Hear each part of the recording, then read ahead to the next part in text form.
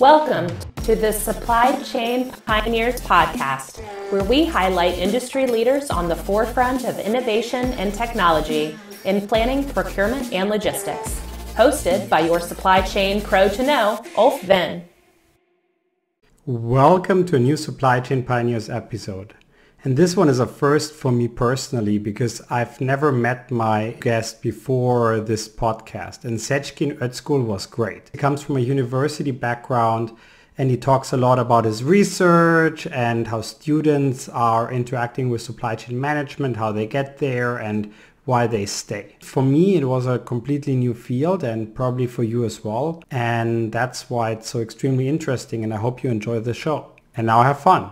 Hello, everybody, and welcome to a new episode of Supply Chain Pioneers. Today, I'm with Seckin Ozkul, and he is from another side of supply chain management, which is the university side. And he will talk about how he works with students and his research. And I'm very curious about his story and his journey. Welcome. Thank you, Ulf. Thank you for having me. As always, we start with a short introduction. If you want to maybe introduce yourself and talk about the touch points you had with supply chain management and how you came to be a researcher and teacher on supply chain management. Sure. Thank you so much. So my name is Seckin Ozkul. I'm an assistant professor at the Muma College of Business at the University of South Florida. I'm also the director of our USF Supply Chain Innovation Lab at the Monica Wooden Center for Supply Chain Management and Sustainability, also at the USF Muma College of Business, which is located in Tampa, Florida, in the United States of America. A little bit of my background. I have 3 engineering degrees, including my PhD, looking at mainly freight optimization. That's really my background comes. I look at freight movements, freight optimization, different freight facility location optimization. What are some really good places that companies would like to get located with their facilities. From there, I got involved really in a lot of economic impact studies of freight flows, freight fluidity, and location analysis, and how that really impacts the supply chain management and also the health of our supply chains. That's really how I landslided into the supply chain realm with an engineering background. I do have a marketing master's that actually specializes in supply chain management as well. That was the cherry on top of the cake, if you will. And I'm really glad that I actually got that to really get more into supply chain management and how really it impacts our current world. Coming from a logistics background, then my follow-up question would be, when you were looking in university, okay, what is it I'm going to do with my life? How did you get in touch with the logistics world? Logistics, as far as the freight movements are concerned, we were always involved at the university level. We're always involved with different logistics companies. So we have advisory boards and we have partners that are basically private companies that are in logistics. So we always had our hand on the pulse, if you will, as far as logistics is concerned. And that's how we were able to pull all that knowledge in to the university environment as well. And that's also basically when you were a student yourself, you got in touch through these outside firms when it comes to logistics? So when I was a student, my advisor had a lot of colleagues, a lot of folks that he knew in these logistics companies. And we would basically get some data from them and then analyze that data. And as he was basically getting this data, he would copy me on the emails. And that's how I really developed some of my personal contacts as well. When in your life did you think, this is my occupation, this is my passion, this is logistics and supply chain management is what I want to do, teach, and instill knowledge to others and also research on? Really, as I was graduating, and I've been working on this topic for about a couple of years towards my PhD dissertation. And as I'm looking for different faculty positions, which happened to be at the University of South Florida, I really liked what I was doing towards my dissertation. I knew that this is something that I'm passionate about, that I would like to do. I would like to teach it to some other students as well, so that we can get more workforce development, if you will, into our field. But really, towards the end of my PhD studies, I knew that this is really what I would like to do. And I know some folks, as they are getting towards the end of their PhD studies, they realize maybe this is not what I want to do, but I'm going to graduate and then I'm going to branch out from there. But thankfully, it was not the case for me. I knew as I'm getting close to graduation, what I'm working on is really where my passion lies. Let's talk first a little bit about the research angle that you follow. What does your day in research look like? How do you structure your day as a researcher when it comes to logistics? As I wake up, right, we all do, I'm getting my morning joe, my morning cup of coffee, and I am either on my cell phone or smartphone reading some news. I'm really scrolling mainly for supply chain related news. What happened or what could impact supply chains? Just to give an example, as we are all aware right now, there are some horrible wildfires in Maui, Hawaii right now. So that those type of news, as folks are reading and saying, "Oh my God, this is horrible," I am saying the same thing, but I'm also thinking, how is this gonna impact my supply chains, right? So that's how I start my day. Most of my day is refereeing and also reading research articles from different journals, from top leading supply chain management journals.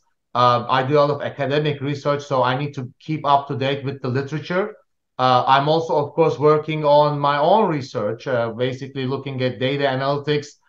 We're working on modeling supply chains. So that takes quite a bit of my time during the day as we are working on these modeling efforts, looking at different data analytics methods. I'm also meeting with my graduate students, advising them on the current research that they are working on, just trying to find the angle, which direction that we would like to take. And then, of course, I'm teaching my classes that I'm teaching, because that's another passion of mine, is student success. Students will not be successful if we are not doing a good job teaching the classes that they are taking from us as faculty members.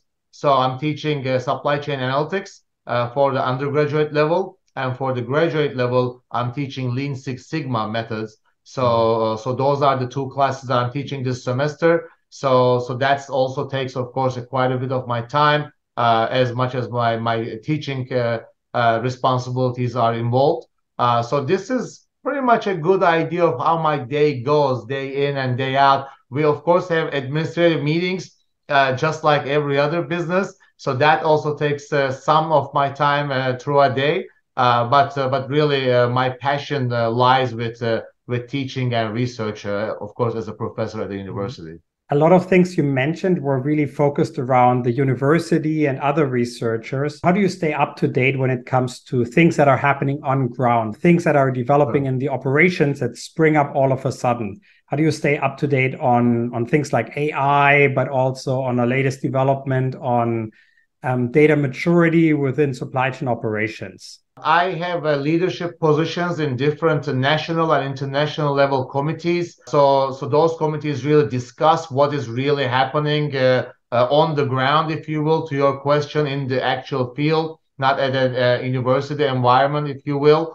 So that is one great way of always having an ear on what is really happening and what are some of the current issues that needs addressing. Another great way that I'm keeping up to date is through professional organizations, professional memberships, such as the Council for Supply Chain Management Professionals, CSCMP. I do go to their annual and also summer meetings. I'm involved with the European chapter as well. We were recently at the European meeting in Barcelona, Spain over the summer. And the annual meeting for CSCMP is going to be in Orlando in October, around the corner here as well. So through attending these meetings, you're able to talk with the industry and be able to actually discuss what is hot, what is the current problems that they are facing, and think about solutions, how as academics we can actually help advance the field, seeing those current problems that's being observed by the companies. That's a perfect segue for one of my questions, actually. Sure. So looking at the research you have made and your exchanges with operations, can you point to a research where you already were able to make an impact in an operational environment? I'm directing the USF Supply Chain Innovation Lab, and at the lab, what our motto is, we are a resource to the state of Florida, to the United States of America, to the world, and also to companies.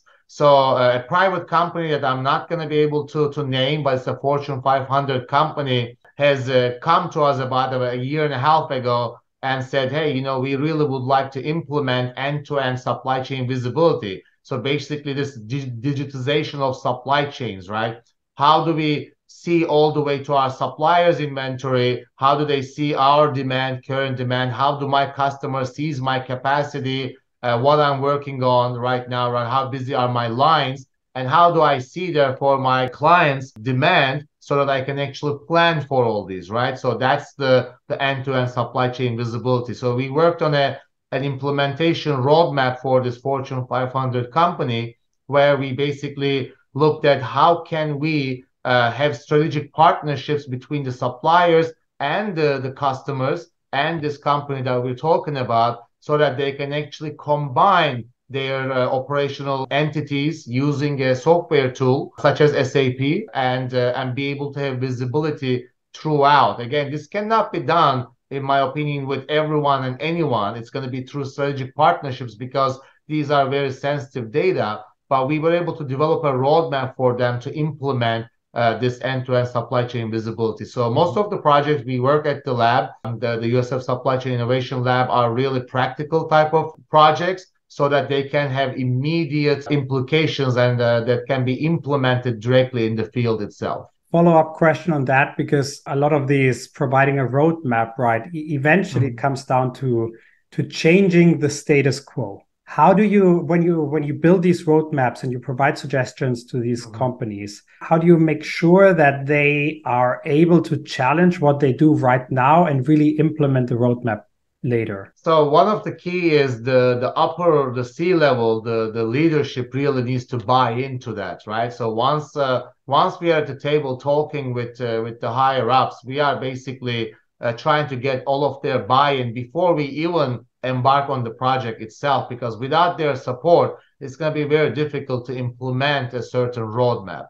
So that is really key at the very basics. And then throughout the project, we communicate at least with someone in the C-suite, like the Chief Supply Chain Management Officer, so that we can carry them along with us throughout the project, letting them know what is happening. If we can really have their full buy-in, they can carry the rest of the C-suite with them, is our belief, in the buy-in process. Once the top management buys in, they can empower the middle management and also the on the floor to be able to implement this roadmap. That's how we approach this as we are going on these projects. Top-down approach. Absolutely. So my last question on your research and the things you do together with operations would be, what is one of the research topics you're currently working on that you are extremely excited about? Well, that's fantastic. So I have an engineering background. I said the operations research, the optimization background. We are currently experiencing some issues with truck staging areas, and you hear about truck parking a lot, and truck parking is an issue, right? Jason's law and all that. We knew that we need more truck parking. Then where do we really need them, right? The optimized locations, because we can't pop truck parking everywhere. Is it going to be public? Is it going to be private? Is it going to be a little bit of a combination of both? I think we've been scratching truck parking a lot, but now there's this new phenomenon of truck staging, which is when you are a truck driver, you're making basically deliveries and you're doing pickups, you're going to arrive a little early, right? And sometimes a little early becomes a lot early, right? You're there for 2 hours early, 3 hours early, and the entity that you are picking up from or delivering to, they are not ready to receive you as a truck to load or unload. So what do? You just find a location to park for a couple of hours, so that you can actually eventually reroute yourself to do that delivery or to do that pickup. But where you normally locate yourself along the 2 hours, what we observe from the truck GPS data is unfortunately illegal parking most of the time on the sides of the roadways, which is a big safety hazard. So what we are looking right now is what are some of the observed locations of big clusters of this unauthorized truck parking for a couple of hours, between 2 to 4 hours, which we call truck staging. And can we look at some optimized locations of developing smaller facilities, not a full-blown truck parking facility, but smaller facilities, to be able to alleviate some of this illegal truck parking that we're seeing due to that truck staging issue. So we're basically looking at big data. We're looking at truck GPS data and where we're observing some issues.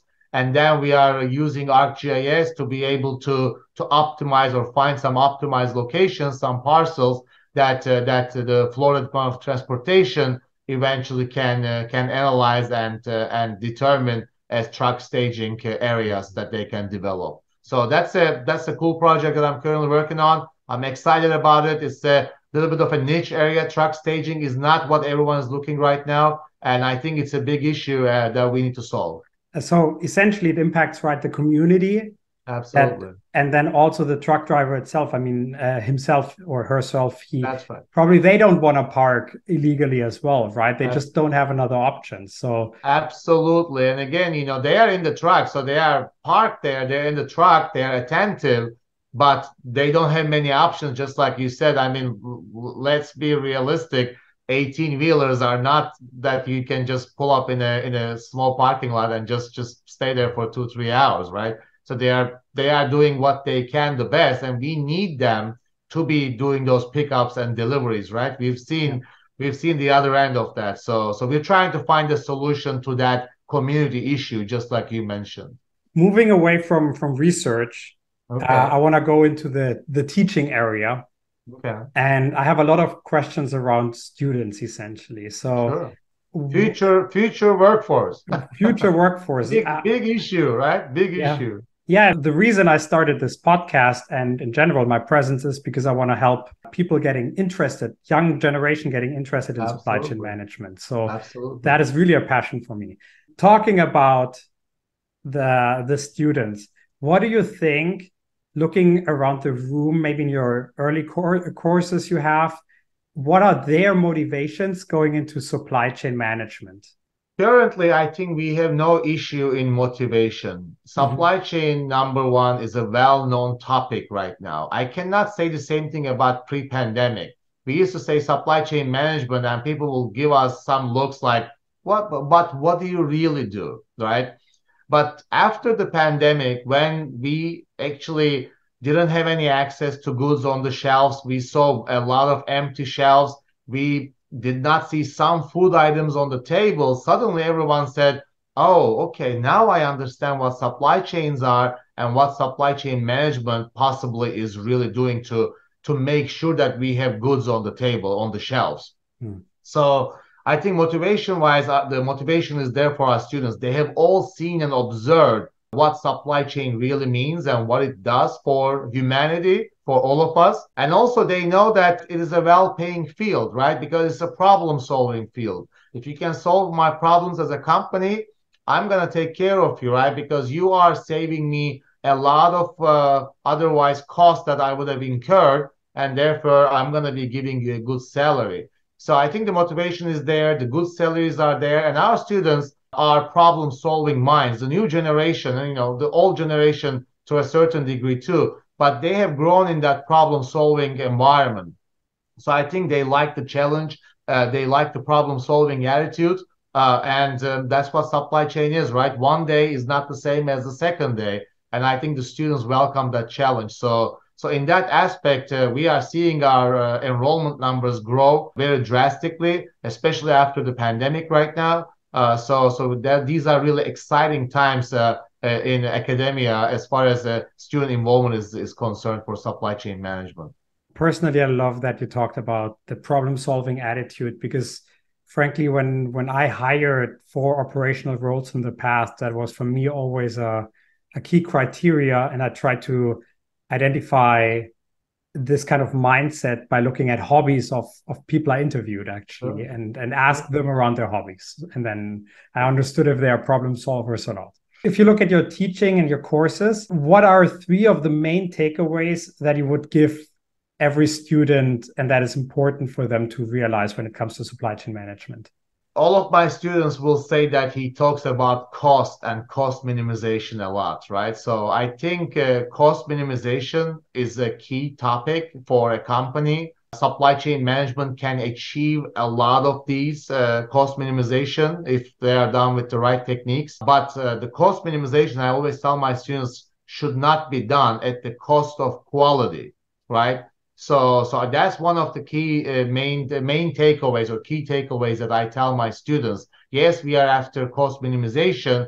Who doesn't want to achieve that? But we really cannot afford to do that at the cost of quality, because that's when we're going to start losing our customers. So that's one of the key takeaways that I always talk about in my classes, especially when I'm teaching operations management, so that the students really understand that. Because sometimes the companies fixate too much on the cost minimization, and then we are giving away from quality as we are just fixating on that. And I don't think that's something that we can afford, especially in such a competitive environment.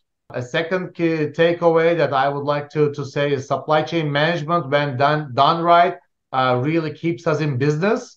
And when not done right, can basically draw us out of business. Because again, the competitive advantage standpoint, I basically tell my students, you mean a lot for a company because you are really can make it or break it with the good work that you're going to be doing for a certain company. So that's another key takeaway. I believe that supply chain management is a really key component of operations and a big arm of operations, and actually commands a lot of respect in my eyes, because with the good work you're doing, you can make it for a company or you can really break it for a company. That's another takeaway that I give to my students. And the third one you asked for, Ulf, is really, if you like your job, you're not going there just to cut a paycheck, then you're going to be happy, you're going to have a good life, you're going to be successful in your career, and you're not going to feel like you're going to work, right? I know this sounds like a cliche, but it's so true. If you're passionate about what you do and if you really like what you do, then you're just going to have fun, right? When somebody asks me sometimes if I'm going to work, I say I'm going to have fun, because it's really fun when I get to work. I love working with students. I love working on my research. I love working on supply chain management as an area in general. So to me, when I'm really going to work, I'm going to have fun. So I also emphasize that to my students, because I've done some jobs, professional level. It wasn't academic, and that wasn't my passion back then. And it was not exactly related to what we're talking about right now. And yes, it was giving me a good pay, but at the same time, it wasn't my passion. And that lasted short for me, because eventually I said, this is not worth it, and I moved on. And I'm really glad that, I'm very passionate about what I do right now. Yeah, as a person that talks outside of work on a supply chain podcast about supply chain, I can 100% relate. Okay. Thank you. Okay, I have one more question, and I think I know the answer, but looking at dropout rates from students, I assume they're right now pretty low, but can you confirm that? And second, why do you think are people staying motivated once they are getting into supply chain management and the research? So the rates are not very high. So they are very low at the moment. And it's been some time now. It's like that, because I believe supply chain management is such a niche area. Once you find yourself in it, and as a student, this is what you want to do, you are very much compelled and you are driven to finish out your studies so you can go get that next promotion, if you will. Most of our students at the University of South Florida, we are in the greater Tampa Bay area. Basically, it's 3.5 million people. It's like a metropolitan, the greater Tampa Bay area. So most of our students already have a job and they are basically getting their degree. So they are looking for that next promotion. So they are very committed. And our master's student, they about 95% of them, they have a job, and they are basically looking to break into that next management level category. So all of them are very driven. We don't see much dropouts. We do talk with our students. If we see some struggling students, we try to help them. We try to basically predict a possible future dropout, and we try to help them before it gets to that stage. So again, problem solving, we talked about that. So we try to predict, we try to model the students' behavior or their grades, so that we can actually interject before it gets to a point of no return. So at the moment, our students are very committed. We're not seeing any dropouts the last 3 to 5 years. And that's a very good thing, again, for our workforce and workforce development. I love the problem solving. I can only reiterate that. A quick Sure. question on that still. Sure. So sometimes there can be a mismatch between a pragmatic problem solver and somebody being at university doing like long-term research. Sure. Is that an experience that you have as well, or is that okay because the topic is so a hands-on topic essentially? Good question. So we have really academic type of research also, and we have a lot of, again, in the lab, specifically the USF Supply Chain Innovation Lab, we have a lot of practical type of research also. So since our field is very broad, I believe that it's able to sustain both types of approaches. And we are very lucky with the type of faculty we have at the Muma College of Business at USF, that we have folks that can contribute a lot on academic type of research, theoretical type of research, which is still very much needed, right? Most of the time, I feel like folks think, oh, we know all these because we know all these. But when you look way back in the literature, somebody thought about that and planted the seed, and that's where folks read on it, and then the industry took it to the next stage, right? So I feel like theoretical research is still very important to think about what is the next big thing, right? That we plant the seed and then it grows. Again, a lot of industry involvement. But practical research is also very important because it needs to be implemented. And how do you implement it? You have to have some hands-on research to be able to take it to the next stage.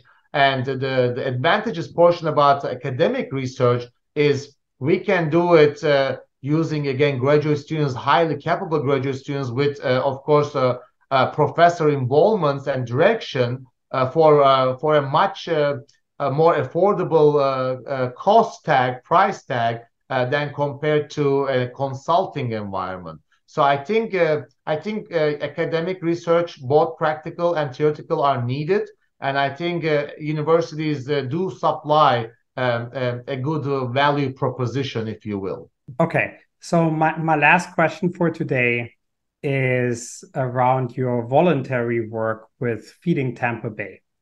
Sure. I see that you have done a lot of these voluntary work that all center around food. Why did you develop that as a passion, and how do you bring all of your supply chain experience into your voluntary work? Okay, yeah. Well, thank you for asking me that. This is very close and dear to my heart, the voluntary work. I think with some of our time, we need to help our community, and I've always felt that way, and I always try to carve up some time through my working week or my working month, if you will, to be able to go and volunteer some of my time to organizations such as Feeding Tampa Bay. I also worked at some of horse farms that basically give rides to kids with different abilities. I don't like to use the word disabled, but with different abilities, differently abled, if you will. So again, close and dear to my heart. But food scarcity is a big issue. Again, Feeding Tampa Bay looks to solve some of these issues within the Tampa Bay area. There are many organizations feeding, you name it, just put a city there, right? And every city has its own issues through food scarcity. I normally go, sometimes it's just a manual labor, and sometimes I offered my help. I said, I have a lot of logistics and supply chain optimization background. Can I help you, like a think tank, if you will, as a part of a think tank, with some of your operational issues? I have a Lean Six Sigma green belt.